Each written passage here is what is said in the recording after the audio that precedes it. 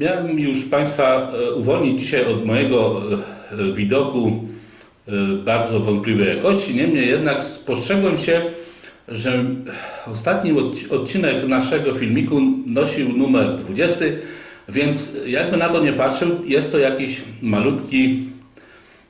malutka rocznica, jakiś malutki okrągła liczba. Więc z tego powodu postanowiłem jeszcze parę słów Państwu dzisiaj powiedzieć i męczyć Państwa oczy swoim wątpliwym wyglądem. Pierwsza rzecz, którą chciałbym powiedzieć, to proszę Państwa, ja nie jestem lekarzem, ja nigdy nie mówiłem, że jestem lekarzem, ja jestem zielarzem, fitoterapeutą, mam uprawnienia państwowe. Na czołówce filmiku zawsze Państwo macie numer, możecie Państwo sobie zadzwonić i sprawdzić to. Poza tym jestem członkiem, proszę Państwa, Polskiego Stowarzyszenia Zielarzy i Fitoterapeutów w Krośnie. Też proszę sobie sprawdzić, jak ktoś ma wątpliwości. Jeżeli komuś to nie odpowiada z Państwa, to jest mi bardzo przykro, ale jasność rzeczy musimy zachować. Ja zielarstwem z różnym natężeniem zajmuję się około 20 lat. W pierwszym powitalnym odcinku mówiłem Państwu, jak się mi zaczęła moja przygoda z zielarstwem. Teraz, proszę Państwa, pierwszy mój zawód to jest projektant konstrukcji budowlanych. Śmieję się, że jak trzeba było, żebym się budował, to byłem budowlańcem. Teraz jak mi siada zdrowie, to jestem zielarzem, chociaż tym zielarzem byłem cały czas się ratowaliśmy. Natomiast, proszę Państwa, jak już będę czuł, że będzie trzeba wchodzić w reinkarnację, to otworzę sobie zakład pogrzebowy. Ale póki co jeszcze zajmujemy się zdrowiem. To, co Państwo widzicie na filmikach, w komentarzach, to wszystko jest moje osobiste zdanie. Nie przekraczam prawa, nie stawiam diagnozy, staram się Państwu pomóc na ile mogę. Jeżeli komuś to pomaga, to pięknie, jeżeli nie, jest mi przykro. Natomiast głównym naszym celem, moim celem jest stworzyć, proszę Państwa, Centrum Medycyny Naturalnej oparte na sprawdzonych, ale powtarzam, skutecznych metodach leczenia środkami naturalnymi. Co nie znaczy, że kwestionuję medycynę oficjalną. Na każdym miejscu powtarzam, że jestem po prostu pod wrażeniem. Uważam, że lekarze są niezbędni nam. To są ludzie, przed którym trzeba zawsze głowę pochylić, ponieważ to są ludzie, którzy mają wiedzę, mają doświadczenie i myślę, że większość z nich to są ludzie z powołania. Farmaceutyczne koncerny też, proszę Państwa, wbrew pozorom są potrzebne, ponieważ jeżeli by przyszło nam robić leki galenowe, jak robiło się w XVIII i XIX wieku, to lek by kosztował 7 razy tyle albo 10 niż teraz. Produkcja masowa, proszę Państwa, zmieniła cenę, większość leków jest dostępna. To jest moje zdanie, oczywiście.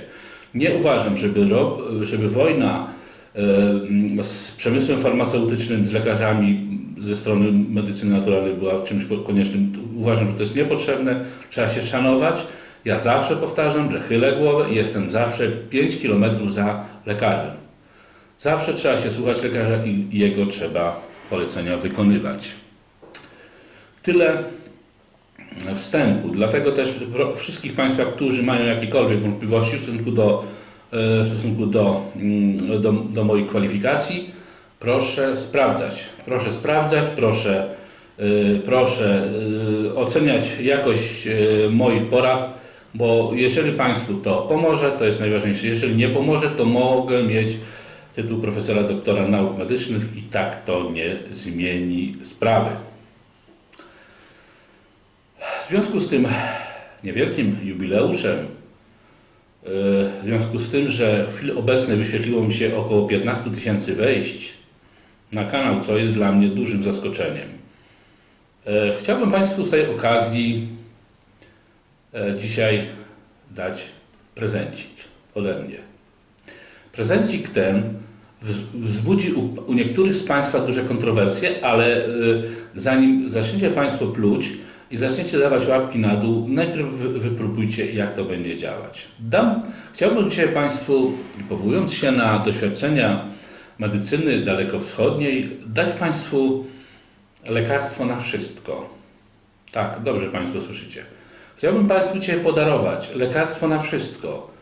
Jest to coś, co nie spotkałem się. W różnych wersjach to chodziło gdzieś tam w psychologii lub w biznesie, natomiast w medycynie raczej się z tym nie spotkałem, dlatego chciałbym to przenieść, ponieważ sam to stosuję z bardzo dobrym skutkiem, powtarzam, z bardzo dobrym skutkiem i jeżeli Państwo zastosujecie to z wiarą, bo każda forma leczenia wymaga wiary. Proszę Państwa, jeżeli bierzecie Państwo jakiś farmaceutyk, jakiś chemiczny preparat, także potrzebuje on jakiejś akceptacji Państwa organizmu, ponieważ organizm nasz jest to maszyna samonaprawiająca się. To, co mówiłem wcześniej, proszę Państwa, widzicie, dzikie zwierzęta, one nie chodzą do lekarza.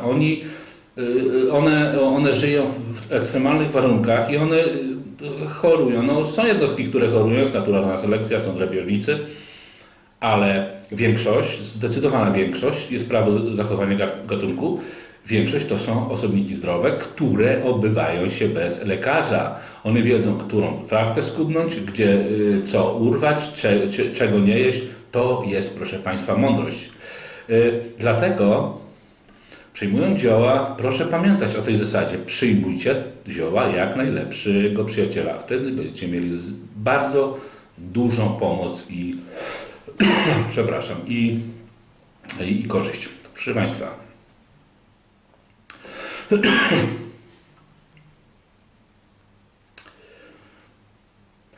Jeżeli stres prowadzi do ciężkich chorób, bo proszę Państwa, stres to jest coś takiego, to jest psychika, które wywołuje skutki, jakbyście Państwo pili alkohol, palili papierosy i wciągali narkotyki w jednym czasie. Tak działa stres. Stres oczywiście ciągły i stres długotrwały, bo nie jakiś krótki ma mniejszy wpływ i jest raczej zjawiskiem dobrym. Natomiast długi stres, który się utrzymuje, po prostu on Państwu i nam niszczy zdrowie. Skoro stres psychicznie działa na nas destrukcyjnie, no to jeżeli my zadziałamy pozytywem na organizm, no to się powinno to w drugą stronę, powinno to w drugą stronę zadziałać. No i proszę Państwa, działa. Kto o tym pierwszy wiedział? No pierwsi wiedzieli o tym mnisi z Dalekiego Wschodu.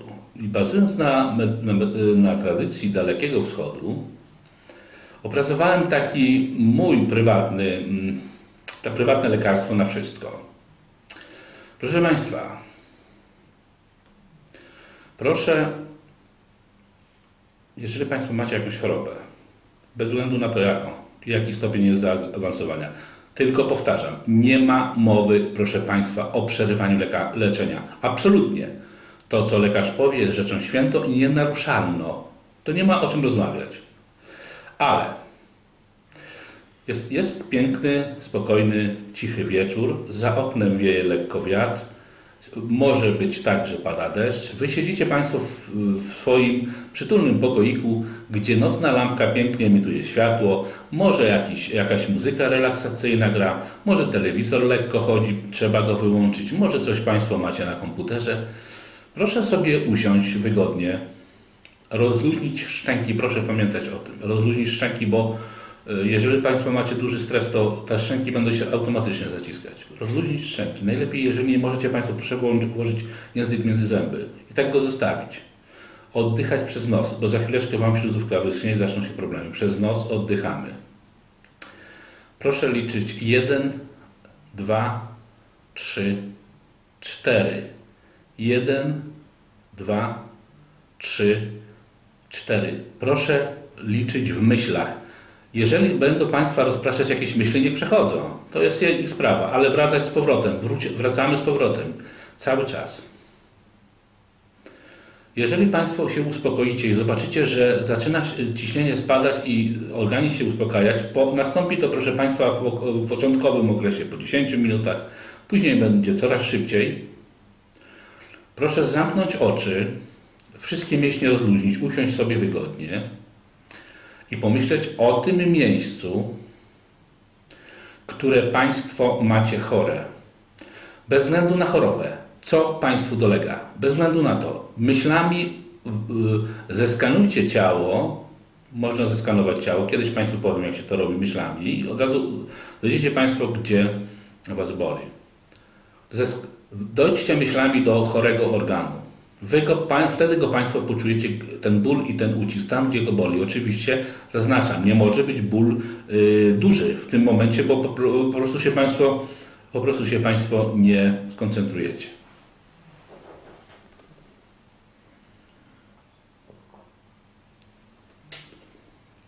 Jeżeli już dojdziecie Państwo myślami w spokoju do tego miejsca, proszę sobie wyobrazić, że na tym miejscu są czarne, cuchnące, gryzące robaki. Proszę sobie wyobrazić ten organizm, że w tym miejscu macie Państwo takie robaki. Te robaki Państwa tam urzędują i one obległy ten organ, czy to miejsce. Wtedy weźmiecie sobie Państwo do ręki te plansze, które tutaj pokazuję, a będzie ta plansza, proszę Państwa, pokazana na końcu filmu. Jak moja wątpliwa twarz zniknie, pojawi się Państwu ta plansza. Proszę sobie tę planszę zrzucić z ekranu, zrzut zrobić, wydrukować, nakleić na dekturze. Tu jest napisane: z każdą sekundą zdrowieję i czuję się coraz lepiej. To jest, proszę Państwa, nasza mantra. Tutaj, proszę Państwa, widać. Macie zielone kółka. Paluszek, kciuk prawej ręki. Nawet jak ktoś ma kutem, to nic się nie dzieje. Mówicie: z każdą sekundą zdrowieję i czuję się coraz lepiej, mając na uwadze ten organ. Za chwileczkę przestawiacie palec tu i mówicie: z każdą sekundą zdrowieję i czuję się. Tu i tu to samo. Powtarzamy do góry. Powtarzamy, idziemy z tą mantrą cały czas. Idziemy, proszę Państwa, z tą mantrą, czując ten organ bolący. Kiedy to robić? Zacznijcie Państwo od spokoju, kiedy będziecie mieli spokój. Kiedy już będziecie mieli wszystkie obowiązki domowe zrobione, dzieci będą nakarmione, psy będą już wyprowadzone, mąż będzie spokojnie sobie piwko pił, oglądał mecz, lub żona będzie robić sobie tam, oglądać swoje seriale, lub w inny sposób, no różni Państwo mnie oglądacie, i wdowcy, i ludzie samotni, więc znajdźcie sobie to.